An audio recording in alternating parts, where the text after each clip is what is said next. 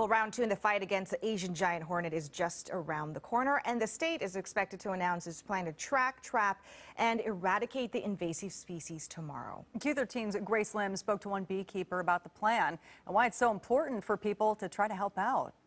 It's devastating, and it's sad because there's no way to protect your bees. I mean, the bees are totally helpless. Beekeeper Ted McFall knows firsthand the vicious nature of the Asian giant hornet. It's terrible to show up to your apiary and then you find a colony that all the bees have been beheaded. 60,000 bees slaughtered in a matter of hours. It's unclear how the Asian giant hornet made it on U.S. soil, but it was first discovered in Whatcom County at the end of November 2019, and the first nest was eradicated in October in a tree near a children's play area in Blaine. That nest may have contained 200 queens. If they had not stopped that nest and eradicated that nest, that would have been 200 nests that could have been established here on U.S. soil. The Washington State Department of Agriculture suspects there are more nests and is working with British Columbia and U.S. federal agencies to track, trap, and eradicate the invasive species this season.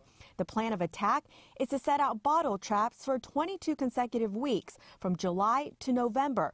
Trapping methods will be slightly different from last year. We're planning on still using the orange juice with the rice wine, and of course we're also going to be experimenting using grape juice with cowpeas. Cowpeas is this type of it's a type of a soft drink that they drink in Asia. It's kind of sweet. It's non-carbonated, but they use it over there in Asia, and it has some success. The Asian giant hornet is a huge threat to honeybees, which are essential to our food supply.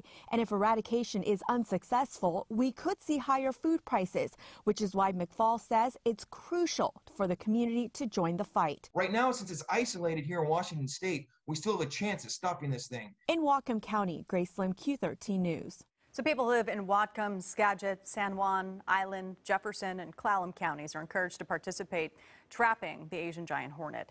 To learn more on how to make bottle traps or to report a sighting, just go to our website, q13fox.com.